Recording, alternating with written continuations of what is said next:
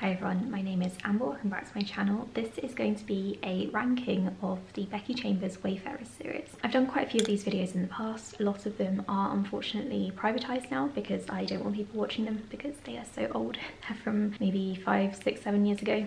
And yeah, I didn't really like my old videos, so they're all private now. So I did want to do another one because I really enjoy doing these videos. Actually, I love lists and I love ranking videos. So I'm going to be telling you, let me just get on the book, hang on. I'm going to be telling you which Becky Chambers book I like the most, which one I like the least, if that's even possible, and which order of preference they are in for me. I've got another book here standing in for The Galaxy and The Ground Within because I don't own a paperback of that yet. That's coming next year, but I couldn't wait to do this video because I really want to talk about them. So Becky Chambers has written 4 Wayfarers books, and unfortunately the series is now over, and I love every single one of them. I've given them all 5 stars. I adore them. The first one is The Long Way to a Small Angry Planet, and this one follows a woman called Rosemary who joins the crew of the Wayfarer, which is a tunneling ship in space. So this ship has to punch holes in space to create kind of like wormhole tunnels so that people can like fast travel through space using these tunnels. And Rosemary has kind of a secret in her past. It follows her as she gets to know the crew and realizes that maybe her past or her family don't really mean that she's also an awful person. That's as much as I'm going to say about that because it's quite a struggle to talk about this plot without giving too much away, but I adore this book. So like I said, I gave it 5 stars. I first read it in maybe 2017 because my friend would not stop recommending it, and I can see why. Obviously this book is a space opera. It's one of the coziest, most heartwarming, hopeful, inspiring space opera books I have ever read. One of the most heartwarming books I've ever read, full stop, let alone a space opera. And I'm just so glad that I gave it a go because I wasn't sure it was going to be my kind of thing, because I had heard that there's very little plot, and I do disagree with that. I think there is a strong plot throughout and there's very much an explosive ending, but the book is definitely mostly character based, and I loved getting to know all of the crew of the Wayfarer. We get introduced to all of them, we get to know all of their backstories, all of their struggles, everything they're going through. And I think Becky Chambers balances each of the characters really well. I do think that this one feels a little bit choppy at times, as though it could be possibly a bunch of short stories all kind of merged together into one book. And normally that would frustrate me, but because this is about the characters rather than the plot, at least for the most part, I don't actually mind. So there's this one. Like I said, gave it 5 stars. I adore it. The next one in the series is a companion book, but I would recommend reading The Long Way to a Small Angry Planet before picking this one up, and that is A Closed and Common Orbit. This one follows Pepper and another character from the first book, and it alternates between flashbacks to when a girl called Jane is growing up on a scavenger planet, I guess you could say, and also present day when Sidra is on a planet now and is kind of getting used to their life there.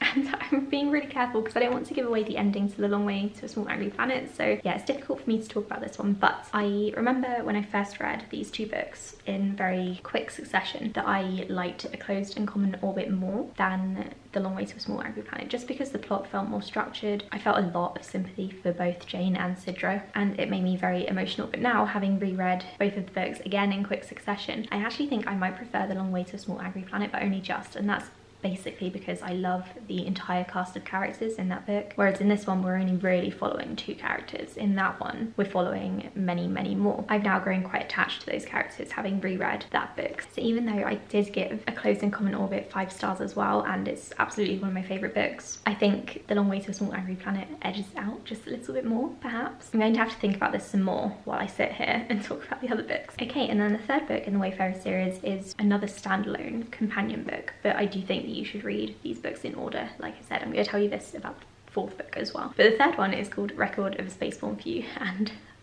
so before I read the 4th book, this one was my favourite in the series, hands down. This one follows the Exodus fleet, which are the humans that left Earth on a spaceship made of metal that they salvaged from buildings in like cities that were failing on Earth because Earth was becoming uninhabitable. So they fled. They spent hundreds and hundreds of years on this spaceship where everyone just had to be lovely to one another because there was no kind of emigrating, there was no fleeing or escaping this spaceship. Everyone had to help each other out because that's all they could do. Because of this, humanity was forced to get along, and then eventually aliens come along, or I should say sapiens come along and show the humans that they're not the only ones in the universe. Humans, having recently joined this kind of galactic commons, are now kind of at the bottom of the food chain because they haven't really got much to offer. They aren't really all that powerful. They're just a bunch of people who have been on a spaceship for hundreds of years, and they don't, yeah, there's not really much going for them, but I just loved reading about them. This follows, I think, 4 or 5 characters. Some of them are human, some of them are sapients visiting from other places. Yeah, I loved reading about how far humanity had come, both like physically, mentally and emotionally, and I loved reading about all the characters and just the kind of hopefulness of the entire thing. I quite enjoyed reading about how humanity had kind of been knocked down a peg or two, and like everything else had been stripped away, so that now they had to get along this way. And also it made me cry a lot both times that I've read it. So yeah, up until the 4th book, this one was definitely up there, like my favourite, because I adore it so much. And then we have Galaxy and the Ground Within, which I'm gonna put the cover up for. Like I said, I've ordered the paperback, but it's not coming out for ages. So this is the 4th book, and for me this is the most kind of standalone book in the entire series, because it doesn't really follow any characters that we've met before bar one, and that is Pei, who I did really enjoy, but I was expecting to enjoy her character a lot more than I did for some reason. I don't really know why that is, but I actually liked the other characters who were just introduced in this book a lot more. As always, this one is very, very heartwarming and just lovely to read. Again, there is a plot, but the focus of the book, as with the rest of the series, is the characters and the relationships between them and how they all interact. And I just really appreciate how much time Becky Chambers spends focusing on such a thing, because not all authors do, especially in sci-fi. This is probably the kind of thing that you'd expect from literary fiction, I think, where it's a bit slower and a lot more character based, but sci-fi tends to be like all guns and action, aliens and stuff, but that's not what this is. Not that there aren't a lot of aliens, sapiens, but this is definitely a lot more character based. And while the ending does get kind of, again, explosive and dramatic, there are definitely some dramatic moments in there, and it's very fast paced, the book is still focusing on interactions and relationships and how different sapients are treated. And I really appreciated that Becky Chambers also brought in some sapients that we had met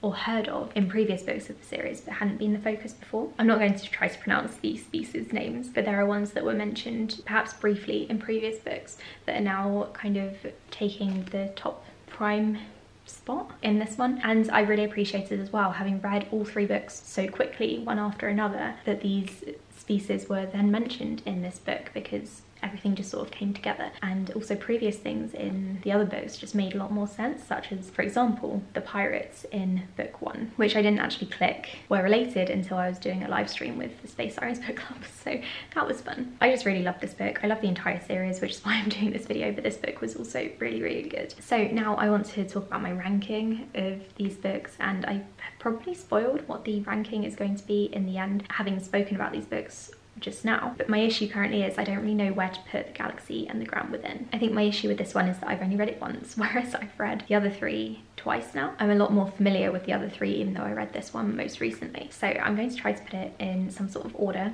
I'll be right back. Okay, so like I said, I've probably already spoiled this for you, but we're gonna get into it. We're going to start with my least favorite of the Wayfarers books, which I do need to say, it's not that I don't like the book at all. I still gave it 5 stars. It's just not ranked way up there with my favorite book. So the first or 4th, yeah, so the 4th book at the bottom of my Wayfarers pile is The Galaxy and the Ground Within. Just because I've only read it once, I think I need another read of it to become more familiar with the characters and to really appreciate it a lot more, and I'm probably going to have to do a full reread of the entire series before I get back to this one. Then taking spot number 3 is actually a bit of a twist, because I wasn't expecting this when I first went into rereading this entire series, and that is A Closed and Common Orbit. This one is, like I said, faster paced than The Long Way to a Small Airy Planet, and I love the characters. I adore reading about Jane and also Al as well. If you've read the book, you'll know who Al is. Reading about their relationship was just lovely, but I think having a smaller cast of characters for me to enjoy is the reason that this one isn't higher up on the list, just because there were more characters in the other one, you know. And then number 2, almost taking the top spot but not quite, is The Long Way to a Small Airy Planet, the first book in the series and the one that made me fall in love with Becky Chambers books. This one is amazing. It's heartfelt. I adore all of the characters, and I can't wait to reread this one again because I love it so much. And then this isn't really like a drum roll moment, but let's do one. Taking the top spot is Record of a Spaceborne Feud. I think I really connect with this one because it's about the humans and their journey through space, and also humans who have left the Exodus ship to go down to a planet and then who have tried to come home. And it makes me so emotional. I sobbed while reading this both times. It's honestly heartbreaking, but also heartwarming and heartfelt and lovely. It's my favourite book by Becky Chambers, and it's also one of my favourite, if not my favourite, sci-fi book ever, because it's just incredible, and I would highly recommend reading this series in order, like I said. But if you wanted to start somewhere else, you could start with this one. It's amazing and I love it so much. So that's my ranking for all of the books in Becky Chambers' Wayfarers series. I'm really sad this series is over. I'm kind of glad that she didn't just drag it out. I'm still kind of campaigning with the publisher for a encyclopedia set in this world with all of the information about all of the sapients and the history and the goings on. No one else knows about this idea. Like, I doubt the publisher is paying any attention to me. Becky Chambers definitely doesn't know. But if she did ever release something like that about these books, I would pre-order it in a heartbeat, because I think it would be incredible. I would love to read more about these characters and the species and the world and just everything that was going on. It's just so well thought out and well built, and she's clearly put her heart and soul into this series. So thank you all so much for watching this video. I'll be back soon with another one. Let me know if you'd like me to rank any more series or books by other authors. I would really enjoy doing that. Previously I've done the Harry Potter books, which I will not be revisiting, and I've also done Gillian Flynn and A Song of Ice and Fire, but I don't believe those videos are still public, so I could redo them if you wanted me to. If you want me to rank the Song of Ice and Fire books, then I can try doing that, even though I haven't read them in years. But I could also do some newer releases, or, you know, some classics or something. If you want me to, just let me know in the comments below. Let me know which book is your favourite in the Wayfarers series, or which one you think will be your most favourite based on my descriptions of them. I would love to know, and then we can maybe compare and see how our ranking matches up. I think that would be quite fun. Thank you so much for watching this video. I'll speak to you all in the next one.